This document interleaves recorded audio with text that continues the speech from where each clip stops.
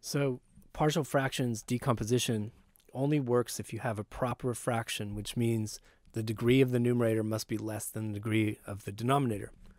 When you run into a case like this where the degree of the numerator is greater, you're going to have to use polynomial long division to transform this integrand into the right form.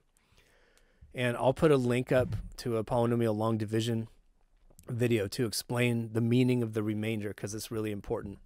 But in this video, I'm just going to go ahead and do the long division and express it correctly with the remainder.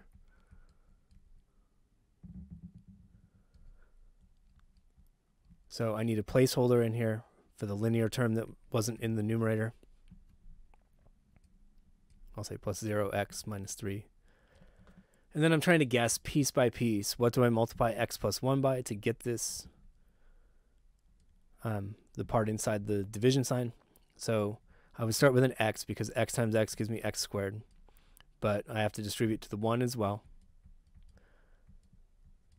I subtract that from the original polynomial. And I ended with 0x minus x here. The x squared term's canceled out by design. That's the one I was trying to match perfectly. And then I have to pick a constant that when I multiply it by this gives me the negative x. So it's negative 1. And I get negative x minus 1. Then I subtract that.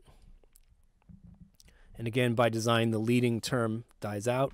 And I have a negative 3 minus negative 1, which is negative 2. So I could say remainder negative 2. But it's important to know how to interpret that remainder. It actually means that when I do this long division, I end up with an x minus 1 plus the remainder over the original denominator.